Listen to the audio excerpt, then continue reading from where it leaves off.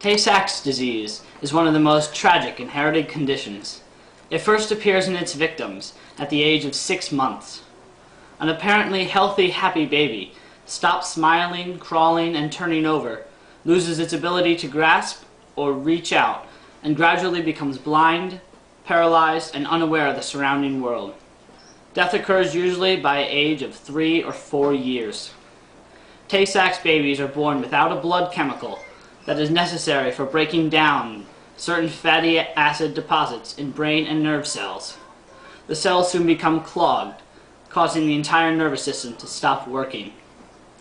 Descendants of Central and Eastern European, or Ashkenazi Jews, primarily are affected, although members of any group may inherit the disease.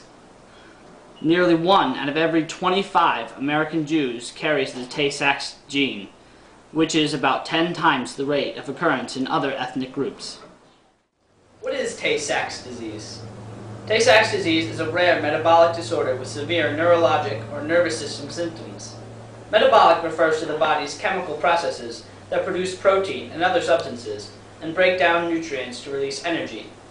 Tay-Sachs disease is a metabolic disorder because it is caused by the absence of an enzyme or a type of protein, hexosaminidase A, or Hex-A. Hex-A is necessary for breaking down fatty substances called lipids. Without Hex-A, these lipids build up in and eventually destroy the nerve cells in the brain. Ultimately, the nervous system stops functioning properly and the child dies. Tay-Sachs disease is a devastating inherited birth defect that belongs to a group known as storage diseases. An abnormal gene prevents body cells from producing an enzyme or chemical facilitator that normally helps break down specific chemical compounds. These compounds then get stored in cells, damaging or destroying them. In Tay-Sachs disease, fatty molecules, known as lipids, accumulate in cells of the central nervous system and gradually but inevitably stop them from working.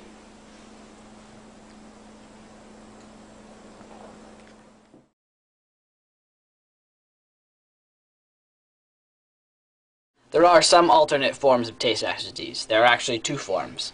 There is classical Tay-Sachs, which is the one that we've mainly been talking about. Classical Tay-Sachs occurs in children, infants in particular. It begins during pregnancy, and most children who are affected by classical Tay-Sachs die between the ages of 2 and 5. Classical Tay-Sachs is caused by a complete lack of the enzyme Hex-A, which is used to break down the fatty acids which will build up in the nervous system and eventually cause its deterioration. The second form of Tay-Sachs is called late-onset Tay-Sachs, which occurs in teenagers and adults. They do not have a complete lack of Hex-A, but they do have lower levels of it. And this causes them to be moody, they're clumsy, they're uncoordinated, they experience muscle weakness, twitching, slurred speech, intellectual impairment, and actually very similar symptoms to those of classical Tay-Sachs. These diseases are very similar, besides that one is fatal, the other is not.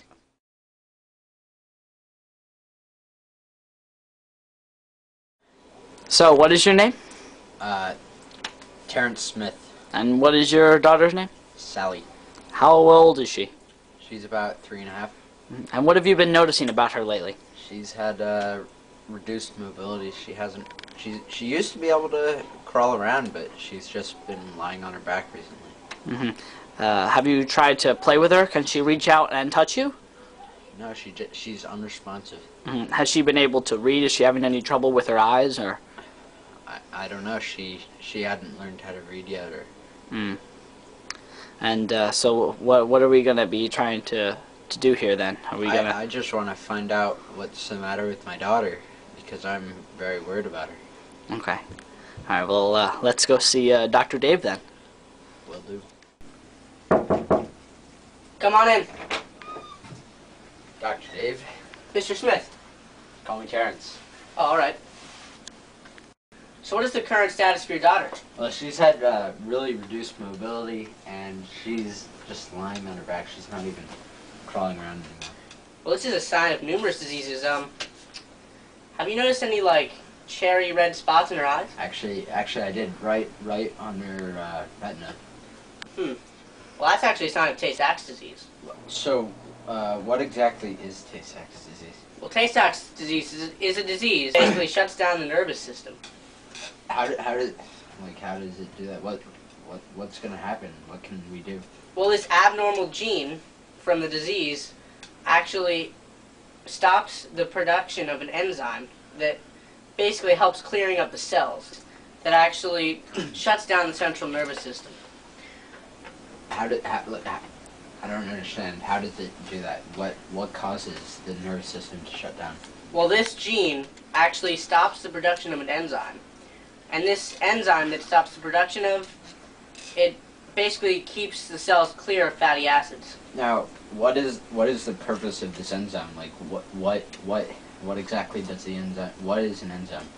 Well, it keeps the cells clear, and if you don't have the production of this enzyme, over time the cells will clog up and the body systems will shut down.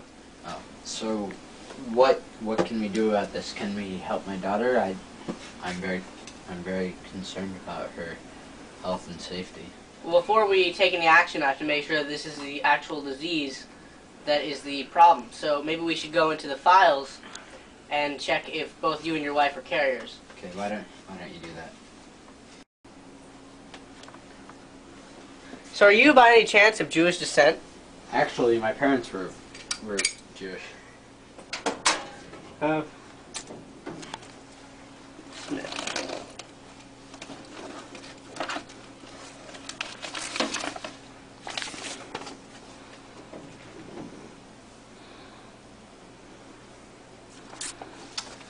according to my records, both you and your wife are carriers of the Tay-Sachs gene.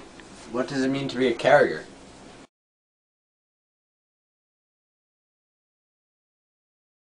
A carrier is an organism that carries a dangerous trait, but in a recessive form. This recessive trait is covered up by a dominant trait. In the case of Tay-Sachs disease, these two carrier parents, when mated, and they pass on their genes. In the case of the homozygous recessive offspring, the gene will code for a lack of production of the enzyme hex A. This, which will no longer deplete the fatty acids that are building up in the central nervous system. Because of this, the nervous system will eventually stop functioning and shut down. When two carriers mate, they produce offspring with a 1 to 2 to 1 ratio. This means one normal, two carriers, and one offspring with homozygous recessive genes.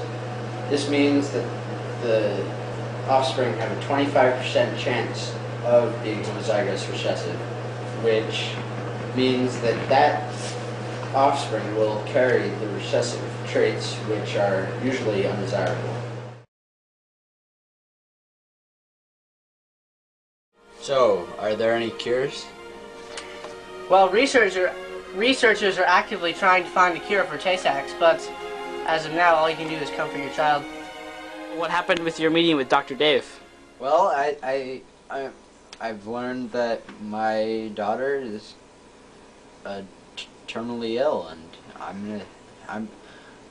I've got a little bit of money, so I'm gonna see what I can do to advance the research aspect of this disease. Why are you going to be trying to advance the research here? Because now that I actually have a loved one who's personally affected, I think that it's necessary to try to find a cure for this. Try to stop this from happening to other parents. Seems moral.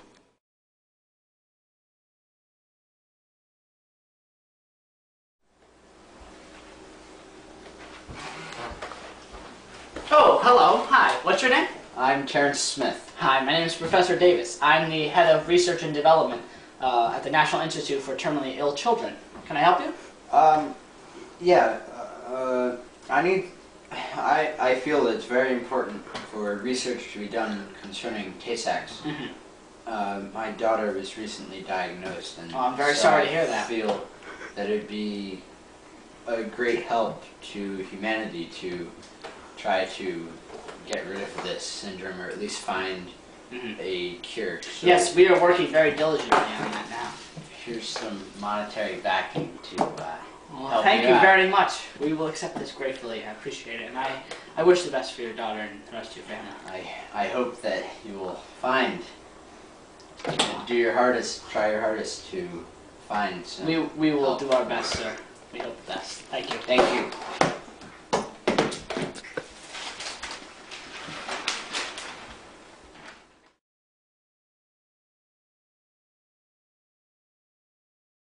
Roughly about 21 years ago, we had our first child, which was our daughter.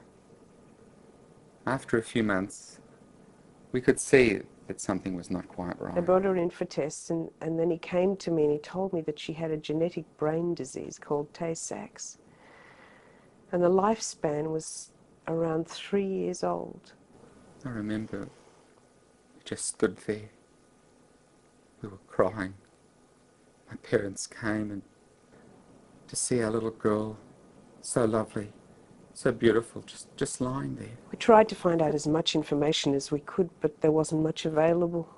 No, there wasn't much at all. Not like there is today. And we tried. We had all the equipment at home, a sucking machine and everything. We used to have to tube feed Deborah.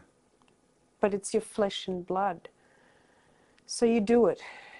It's upsetting. It's very upsetting. Because at the time Deborah died, I was pregnant again, and I didn't think it would happen again, but unfortunately it did. We had a little son, and it was the same thing, but he deteriorated much quicker than her. He ended up in hospital. I can only say, with this video being made, we went through 6 years of hell. Believe you me, that's why people should come forward today and have that blood test. Well, I would think that every young Jewish person should get tested. When Tom and I decided to start a family, I had a Tay-Sachs test done and I discovered that I was positive. And then my test turned out to be negative, so there was absolutely no problem in terms of conceiving and the possibility of there being Tay-Sachs. The main thing to do, I guess, is then to get your partner tested straight away.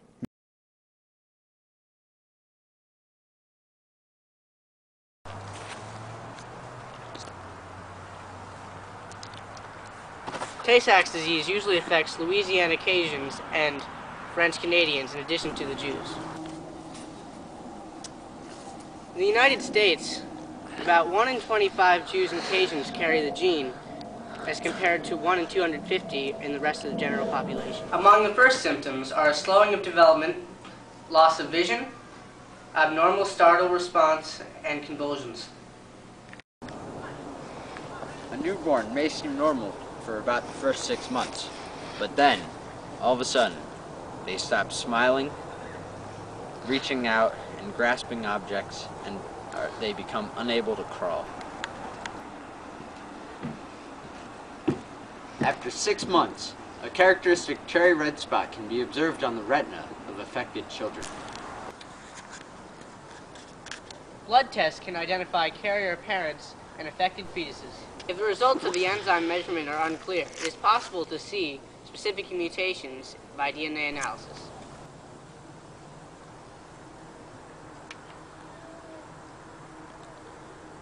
DNA analysis can also help identify much rarer forms of the condition that appear somewhat later in life, but have the same devastating consequences.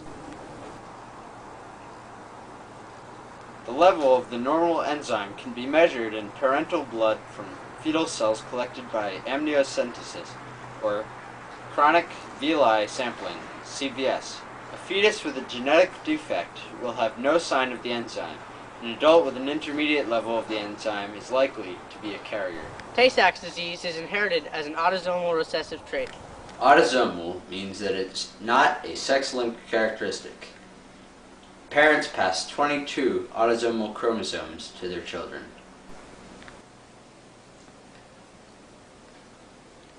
Due to a deficiency of the enzyme hexosaminidase A, hex A, there is an accumulation of GM2 ganglioside, a fatty substance in nerve cells of the brain.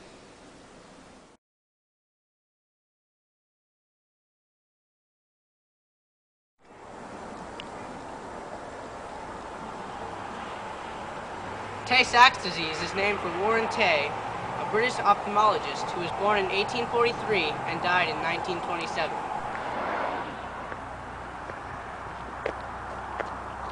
The disease is also named for Bernard Sachs, born in 1858, died in 1944. He was a New York neurologist.